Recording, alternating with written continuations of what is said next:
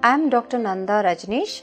I practice as a breast cancer surgeon in Apollo Spectra and Sakra group of hospitals.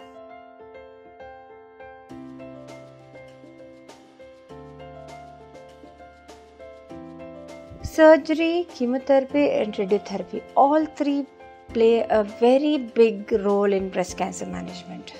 But the kind of role each of these play depends on the stage of the disease.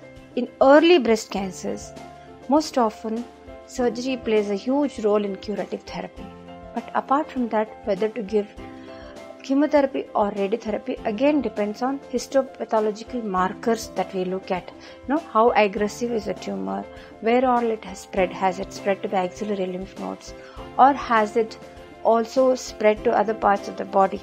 These are the ones which are going to decide what type of chemotherapy and how often we have to give chemotherapy.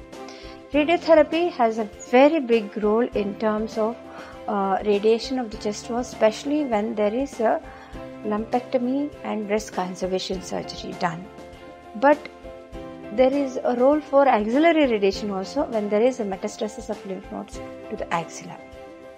Chemotherapy again has a big role because even in early stages of breast cancer, because what happens is every cell, when it is growing into a cancer cell, it can transfect the mutated DNA material into macrophages and other immune cells in the body, and they can go and deposit in different parts of the body. These transfected mutated cells also have to be killed. This is a reason chemotherapy has a very big role even in early stages of the breast cancer, because the issue is when young patient or a lot of patients who are in early stages of breast cancer, they still have a question in their mind, should I really take a chemotherapy, because chemotherapy has got certain side effects and they're worried that why should I take chemotherapy. So you should remember, chemotherapy has a very big role in breast cancer, and if it cannot be avoided, as simple as that, it cannot be avoided.